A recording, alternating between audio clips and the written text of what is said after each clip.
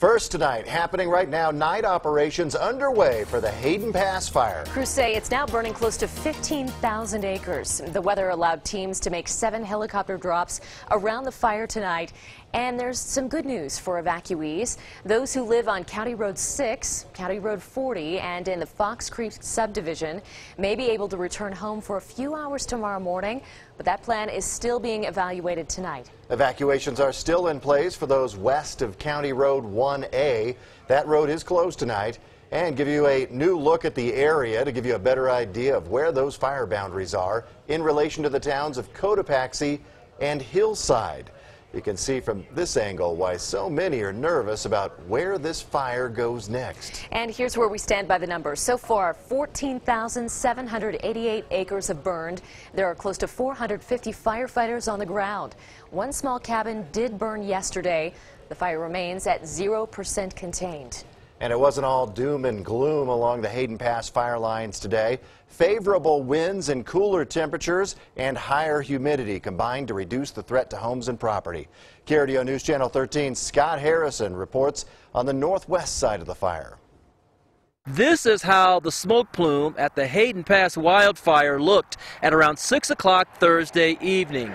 You can see it's still impressive in size, and many people are coming here to watch it, to see if they can see flames coming over the ridge that may threaten the town of Coaldale, where we are right now. We spoke with the family of one of the wildland firefighters on the scene.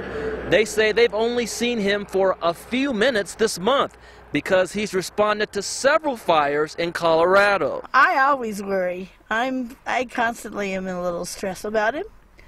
But he loves it, and he's good at what he does, and if it's meant to be, he'll come home. If it's not, he won't come home.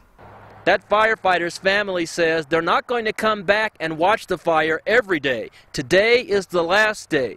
From here on out, they'll trust that their loved one is safe and that the fire won't get any worse than it already is. In Coaldale, Scott Harrison, KRDO News Channel 13.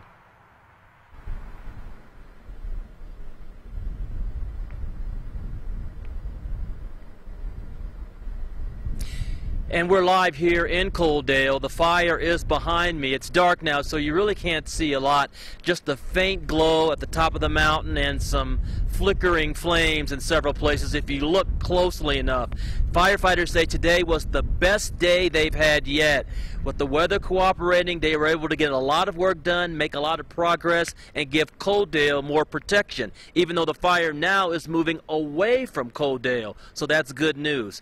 Also, as you guys mentioned at the top of the show, from 8 to 10 o'clock tomorrow morning, some of the evacuees will be able to get back into their homes for a brief period of time, maybe to pick up some things that they didn't get, maybe to clean out some refrigerators with spoiled food, whatever the case may be. That plan was not finalized until late tonight, but we're told it is happening tomorrow. And we'll keep you updated on tomorrow's events on the networks of KRDO and on Good Morning Colorado in the morning.